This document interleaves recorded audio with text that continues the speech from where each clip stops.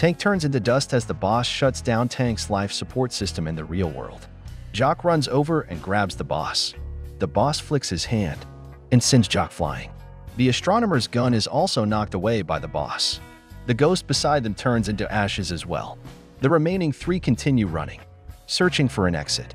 They find the exit and walk out.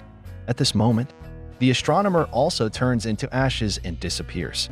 Only Jock and his girlfriend are left. The boss approaches them and continues to brainwash Jock. Jock pushes his girlfriend away.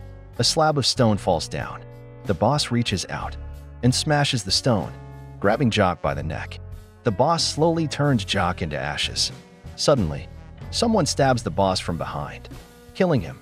It turns out that the one who killed the boss is a monster. The same companion who had saved Jock at the beginning. With the help of his companion, Jock approaches the Gate of Awakening and returns to reality.